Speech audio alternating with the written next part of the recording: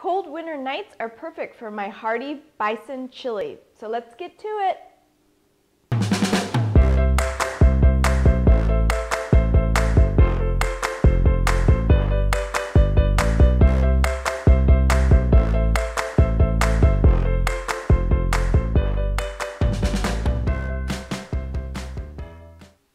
And here's all the ingredients you'll need for my bison chili. A half an onion diced, 5 cloves of garlic peeled and chopped, 2 serranos chopped finely. You can also use jalapenos or omit altogether if you don't like it spicy, but if you don't add the peppers, I would recommend adding extra salt and pepper. 1 pound of ground bison. You can find this almost everywhere now, including Costco. Sea salt to taste, and a half a tablespoon of cumin. 1 14.5 or 15-ounce can of diced tomatoes. 2 15-ounce cans of kidney beans drained.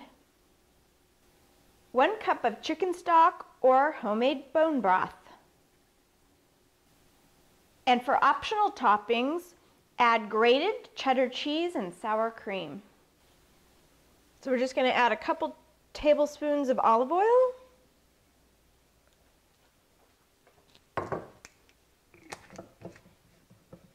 Add our onions and serranos. Add our garlic. You're going to want to cook these onions, peppers, and garlic in 2 tablespoons of olive oil over a medium heat until these onions become really soft. Now you're going to add your 1 pound of bison.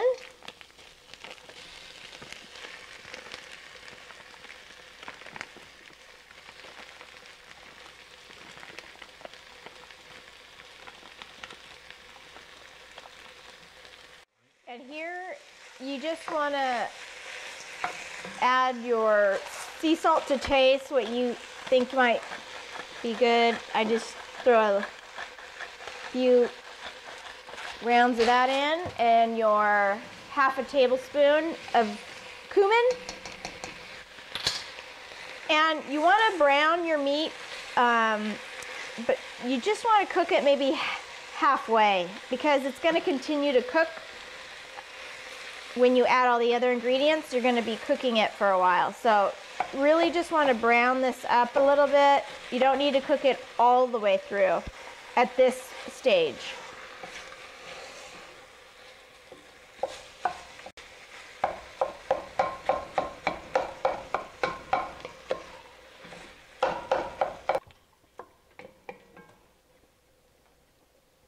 So this is how I like my meat to look.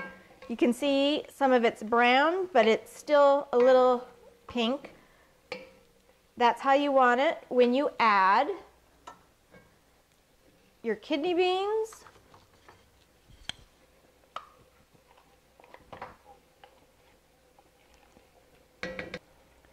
your diced tomatoes,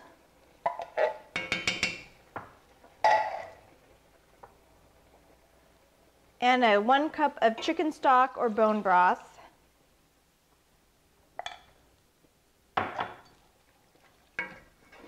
Then you're going to mix that all together.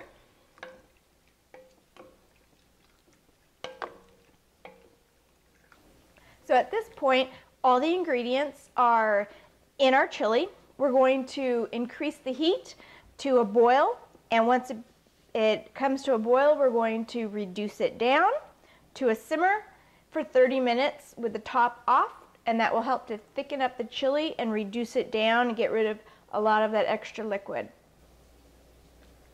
All right, Shane, what do you think?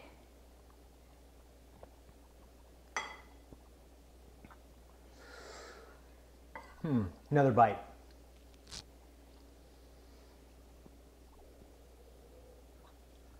A little hot.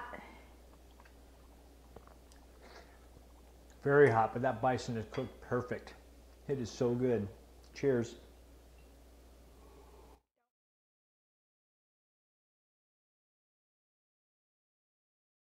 Don't forget to follow me on Instagram, Facebook, and Twitter at Stef's Cooking Channel. And to download all my recipes, go to stefscookingchannel.com. And don't forget, it's Stef with an F.